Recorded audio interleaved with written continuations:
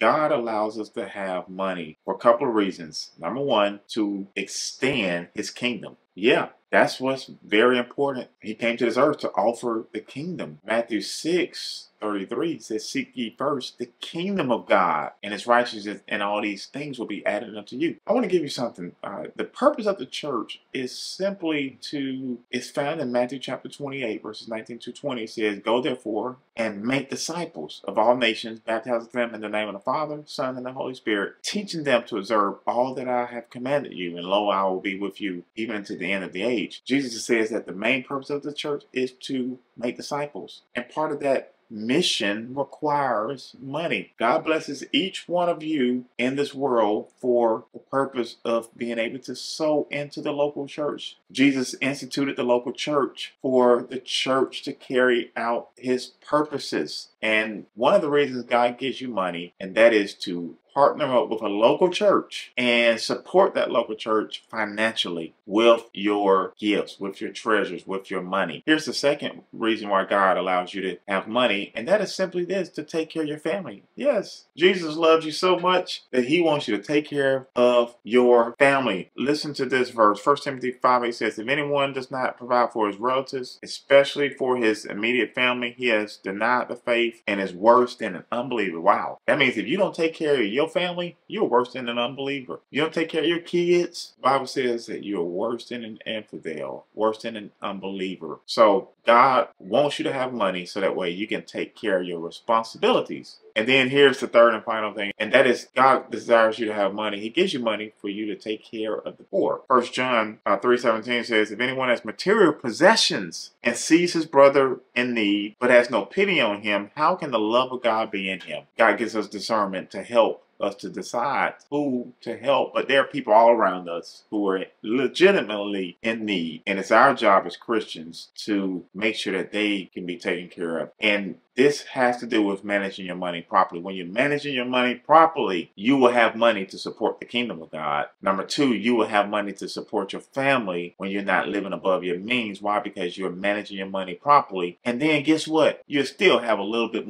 money to help out someone who is in need. When you manage your money properly, do things God's way, everything else falls into the line. If you agree with this word, type in amen. Give me a thumbs up in the comments box. Don't forget to smash that like button, comment, subscribe, and you all be blessed.